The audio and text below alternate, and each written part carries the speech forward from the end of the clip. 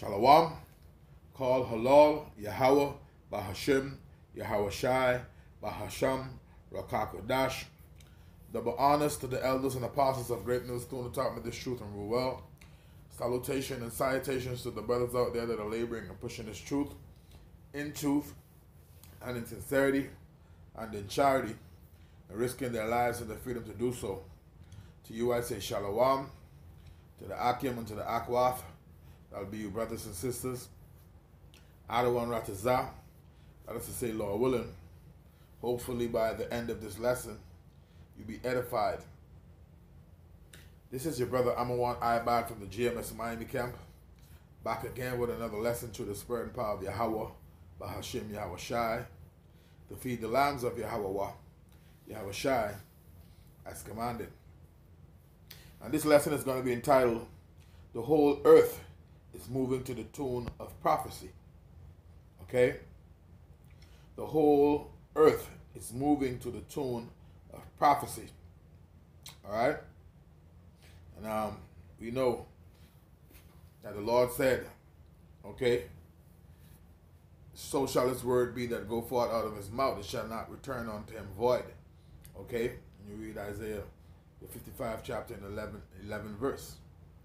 Right? The Most High, the scriptures tell you, the book of Numbers chapter 23 and verse 19, okay? Most High is not a man that he should lie, nor the son of man that he should repent. Okay? Roughly paraphrasing. Okay? He's going to make good on his word because the word of the Lord is faithful and true. You see? So at the end of the day, all we see in the world that is happening and what's going on, okay? Everything is being moved and directed to the tune of prophecy, man. These things are coming to pass. Okay? Because the Most High spake of these things from the days that was before us. Okay? From when you read in the book of 2nd Ezra, the 9th chapter. Alright?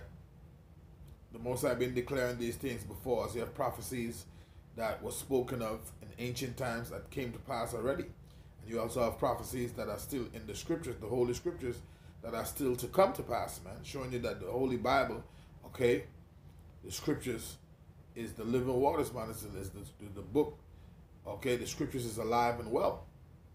All right, now I have a few scriptures. This lesson ain't meant to be too long, but the Spirit's telling me to get two more scriptures that come to mind. Right away, I'm going to grab them in the book of Isaiah, okay. The Spirit telling me to get these precepts real quick. This is the book of Isaiah, the 42nd chapter, and the 8th verse. It says, I am Yahweh, that is my name, and my glory will I not give to another, neither my praise to graven images. Verse 9, behold, the former things are come to pass. Right, those prophecies, man, things that were prophesied of the prophets of old, the men of old. Okay, and new things do I declare. Before they spring forth, I tell you of them, right? And how does the Lord do that? Through his men, okay? All right? When you go to the book of, another scripture that comes to mind through the spirit part of Yahweh Shem Shai, Luke, the 1st chapter, and about to get straight to the point, I think it's the 70th verse. To back up that, it says, as he spake by the mouth of all his holy prophets, which have been since the world began. All right, so the Lord, this is how he tell you of them, man. He tell you of what he's going to do by the mouth of his prophets. All right, another one that comes to mind real quick. I have some scriptures jotted down. This lesson is not to be meant to be a long lesson, but okay, the Spirit is sending me to these scriptures. All right, another one that comes to mind, the book of Jeremiah chapter 28, verse 8. All right, it says, the prophets that have been before me and before thee of old prophesied both against many countries and against great kingdoms of war and of evil and of pestilence. We've seen it in the ancient times through the scriptures, because the scriptures tell you Romans 15 and 4, things written the 4 times, written for our learning. Okay? Roughly paraphrasing. And we've seen it now in these times, because why? When the Most High speaks something, man, it comes to existence, because why? He's the Most High power, man. The highest. All right? He's the true power. And if he says something, it's going to come to pass. Verse 9, it says, the prophet which prophesied of peace, when the word of the prophet shall come to pass, then shall the prophet be known that the Lord hath truly sent him. Right? Okay? When these things come to pass, Ezekiel chapter 33 and verse 33, where it says, let's go to it. Then they shall know that a prophet had been among them. Because why? We're not speaking our own words. We're speaking the words of Yahweh Ba'ashem Yahushai. This is the book of Ezekiel, chapter 33 and verse 33. It says, and lo, thou art unto them as a very... Salakia. I'm going to get straight to the point, verse 33. It says, and when this cometh to pass, so when the signs come to pass, when the thing happened that the Lord spoke and the prophets prophesied that it would come to pass because the Lord put it in their spirit, put it on them to speak of it. Okay? And when this cometh to pass, lo, it will come. Then shall they know that a prophet had been among them. That's how you're going to know, man, when these things come to pass. You see? And we're seeing it right now. But the Lord spake in the book of Matthew, the 24th chapter, when the disciples asked him, okay, what shall be the sign of thy coming and of the end of the world, man? Okay, beginning at Matthew chapter 24 and verse 3, when the disciples were speaking to the Lord, and the Lord told them, man, you know, be not deceived, because many shall come in his name, you know, trying to deceive. The Lord warned. You know, he said, you know, look out for wars and rumors of wars and pestilence and, you know, earthquakes in diverse places and all these things. We've been seeing all these things. So the whole earth is moving to the tune of prophecy, man. Okay, but when you go into the 8th verse of that same chapter, Matthew chapter 24, okay, verse 8, it says, these are just the beginning of sorrows. So right now, things are going to get even more tighter, man. But it was prophesied. The Lord spoke of these things. And this is the reason why you got to get into the scriptures. You got to get into prophecy, man. Okay? The scriptures speak about how we have a sure, more word of prophecy. Let's go to the New Testament. Let's go to the book of 1 Corinthians. 1 Corinthians, the 14th chapter. Alright? And we're going to start at verse 1. You see? Because the whole earth is moving to the tune of prophecy right now. We're seeing it, man. Everywhere you look, we're seeing prophecy coming to pass, jumping off the pages. Okay? This is 1 Corinthians chapter 14 and verse 1. It says, follow after charity and desire spiritual gifts. Okay? But rather that ye may prophesy. This is the Apostle Paul. Okay? Alright? Telling you to prophesy, man. Alright? This is what is commanded of us. To go out and speak the word of the Lord, making your bodies a living sacrifice. Okay? We're going to jump down in the same chapter. We're going to go to verse 32, because the prophets, okay, just like I quoted in Jeremiah 28 and verse 8, the prophets of old prophesy against many great kingdoms of war, okay, pestilence, roughly paraphrasing. Those prophets from in those times, those prophets are back here today, man.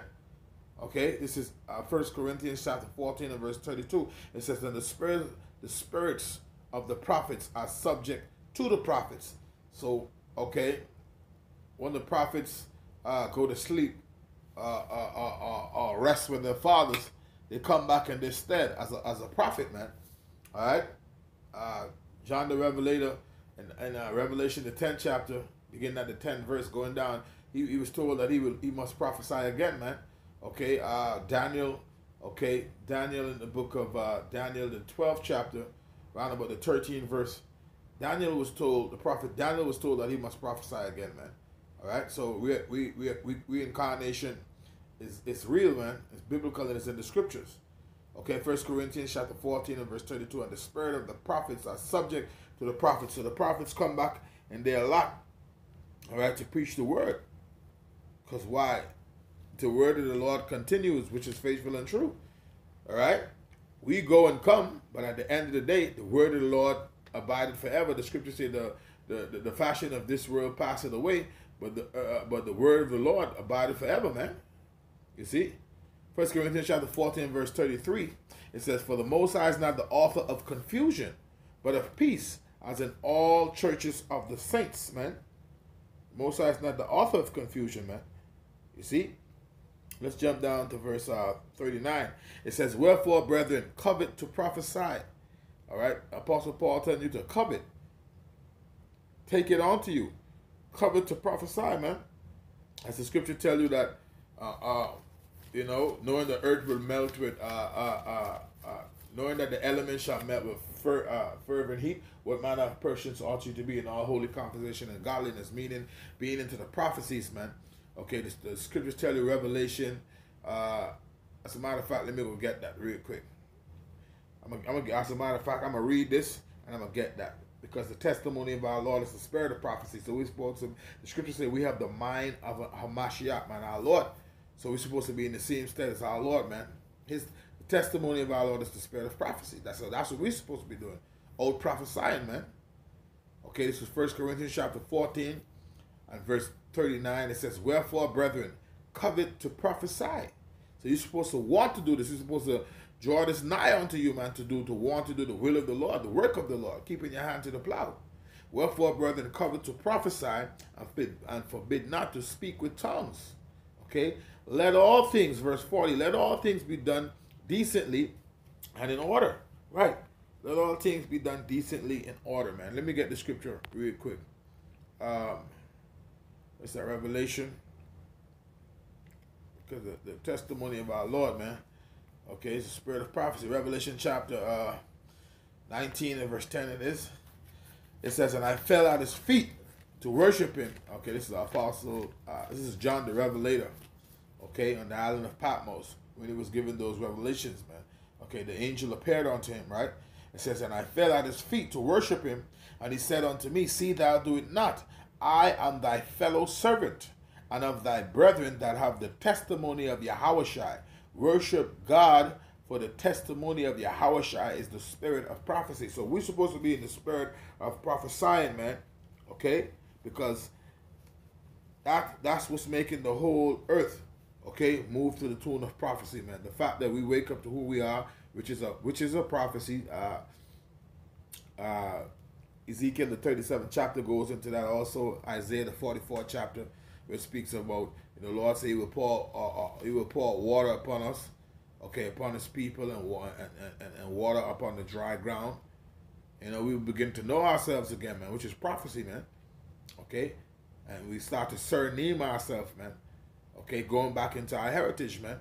That's prophecy, man. And this is the reason why we stand boldly in the word of the Lord. Okay, prophesying, uplifting the name of Yahweh Bashim Yahushai. Okay, so yeah, man, the testimony of our Lord Yahushai is the spirit of prophecy. You see? So now going back, all right, let's go back to I quoted it, the book of what's that? 2 Peter's chapter 3, verse 11, where it speaks of what manner of person ought you to be. I'm going to start at verse 10. It says, but the day of the Lord will come as a thief in the night, in the which the heavens shall pass away with a great noise, and the elements shall melt with fervent heat. Okay? And the whole earth is moving to the tune of prophecy, because we see in these nations preparing for World War III. That's what's going to bring about that, man. Okay, the war of World War III, and also the lasers from the chariots, man. Okay, it says, but the day of the Lord will come as a thief in the night, in the which the heavens shall pass away with a great noise, and the elements shall melt with fervent heat. The earth also with the works that are therein shall be burnt up. Okay, you see, the scripture speaks about, what's that? I think it's Micah 4, or Malachi 4. Let me check it real quick. Malachi 4. For behold, the day cometh that shall burn as an oven, and all the proud, yea, all they that do wickedly shall be stubble, and the day that cometh shall burn them up, said the Lord of hosts, that it shall leave them neither root nor branch. So, hey, the lake of fire, man, that's spoken of in the book of Revelation, man, that's real. That's going to be created through those ICBM missiles, man. Okay, when they begin to be shot into the ends of the earth, as it tells you in 2 Ezra, the 16th chapter and the 13th verse, man. For strong is his right arm that bendeth the bow. Okay, all right. For strong is his right arm that bendeth the bow. His arrows that he shoot are sharp and shall not miss when they begin to be shot into the ends of the earth, man. You see, that's the time we're coming into World War III. See, and these nations are moving to the tune of prophecy, man. There's no going around it. So going back to what's that? 2 Peter. 2 Peter chapter 3. Okay, begin at verse 10 again. And it says, "But the day of the Lord will come as a thief in the night, in the which the heavens shall pass away with a great noise, and the elements shall melt with fervent heat. The earth also and the works that are therein shall be burned up." Okay? This is the point, verse 11. "Seeing then that all these things shall be dissolved, what manner of persons ought ye to be in all holy conversation and godliness?" When you go into that holy conversation, holy means to be set apart, man. Okay? The conversation, okay, is meaning speaking these prophecies, man. Going into the word of the Lord, which is these prophecies, man. The word of the Lord, man. All right? Going out and speaking his words, man. Okay? Verse 12, it says, "Looking for and hasting unto the coming of the day of the Most High, wherein the heavens being on fire shall be dissolved, and the elements shall melt with fervent heat." Verse 13, "Nevertheless, we according to his promise look for new heavens and a new earth," right? Because it's prophesied in the scriptures, right? What's that? Isaiah the 65th chapter and the 17th verse. Okay? All right?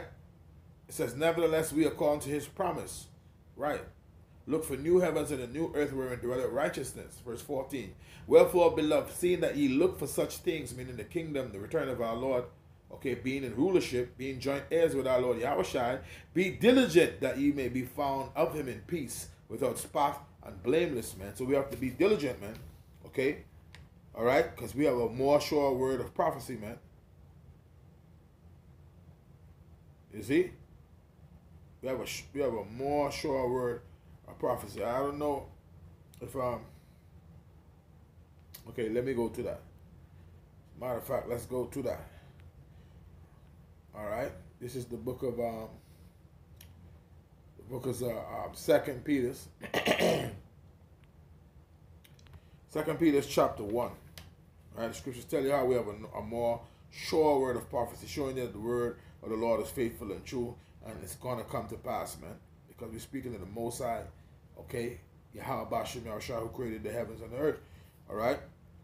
Okay, this is 2 Peter chapter 1, beginning at verse 19. It says, "We have also a more sure word of prophecy, whereunto ye do well that ye take heed." Take heed, man, because the whole earth is moving to the tune of prophecy. "As unto a light that shineth in a dark place until the day dawn, and the day star arise in your hearts." Yahweh Shai arise in your mind, man. Okay? The Hebrew word for heart is lab, which means your mind. Okay? The Lord said, "Behold, I stand at the door and knock, and if any man answer, I will come in and sup with him," man. The Lord sups with you through the Spirit, man. All right? Verse 20, "Knowing this first, that no prophecy of the scripture is of any private interpretation." No, so you can't add nor take away from the word, the scripture, man. The scriptures tell you, Psalms chapter 12 and verse 6, how this word is tried, okay, 7 times, man. Purified 7 times. All right? As silver is tried in a furnace, this word is purified 7 times. So there's no need to add to this word nor take away. This is the word of the Lord, man. Okay? The Lord don't make mistakes. Okay? Verse 21, "For the prophecy came not in old time by the will of man, but holy men," holy men, meaning set apart men of God, "spake as they were moved by the Holy Spirit," man. Okay? You see? So at the end of the day, man, the Lord put his Spirit upon whom he may to do his will. The scriptures tell you that who can resist his will? Okay? You can't resist the will of the Lord, man. You remember Jonah? Okay? Read the book of Jonah, man. All right? From there, we're getting ready to close out. We're going to the book of Isaiah. Okay? Isaiah, the 34th chapter, and verse 16. It says, "Seek ye out of the book of the Lord. Seek ye out of the book of Yahweh, and read." Okay? All right? Revelation 1 and 3 tell you that blessed is the man that readeth and keep the things that are written. Okay? The prophecies that are written in the book, man. Roughly paraphrasing. Seek ye out of the book of the Lord and read. No one of these shall fail. The no one of these shall fail is speaking of prophecies, man. The prophecies that are written in the book, the Holy Scriptures. None of them are going to fail. All of them are going to come to pass. Right? It says, none shall want her mate, meaning no other book could be compared to the Holy Scriptures, man. All right? Your Talmud, your Quran, none of them. This is the only book that's alive and well. Because why? It have the prophecies. It tell you that we were to go into slavery and it happened. It told you of World War I, it happened.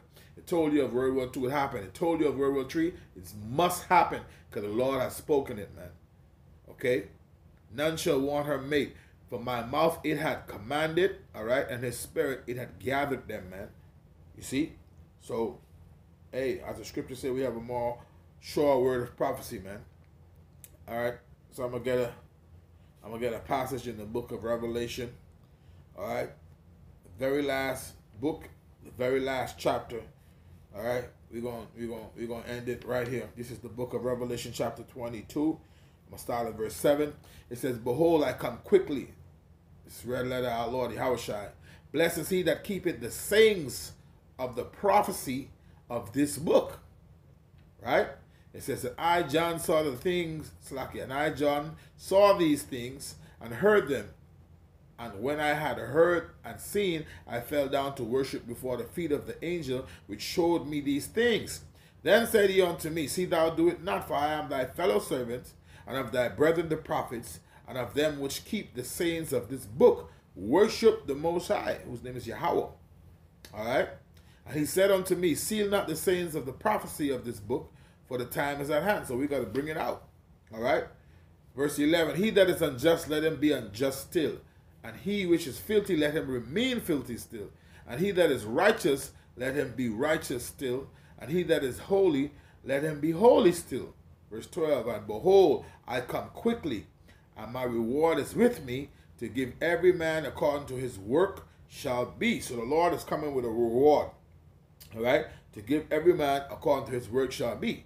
All right? Red letter again, it says, I am Alpha and Omega, the beginning and the end, the first and the last. Man, speaking of our Lord Yahushua. Okay? So we're going to jump down to verse 16.